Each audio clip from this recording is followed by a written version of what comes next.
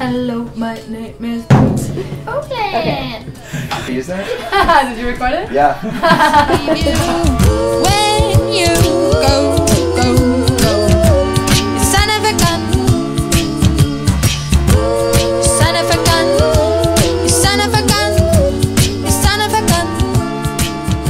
I'm Oland, and I'm a musician coming from Copenhagen, and I just moved to New York.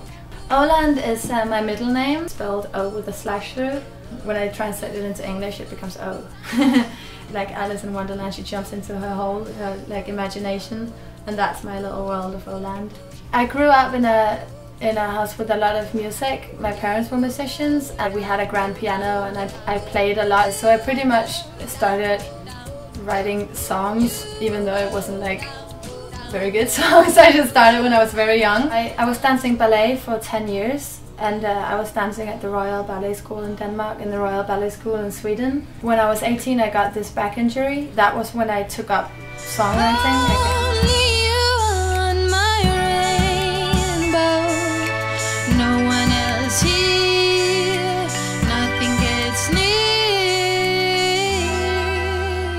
Can't deny that love is a big inspiration, whether it's falling out of love or falling in love, or not wanting to admit love. I feel like I have these two sides in my music, these two poles, where one is very, it's like a very natural kind of call. I have this big love for nature, very much inspired by church music and Bulgarian choirs and psalms and, you know, like really ancient music. But then at the same time I live in 2010, and I have this big interest for electronic beats and boxing beats. Has it been a day or a week?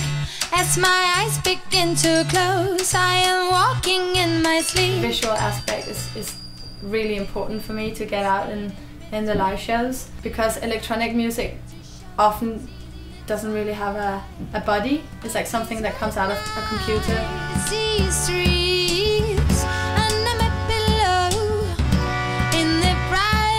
I think it's really fun to play with clothes, and I often, like, I don't find that it's very different from when I was a child and I just pulled things from my mom's closet and like kind of like, oh, I can cut the sleeves off without asking my mom. This one is a vintage thing that I found, and then I just cut the legs off and kind of adjust it a little bit here and there. I like something that has a little bit of adventure in it, story or some kind of little bit like fairy tale, right?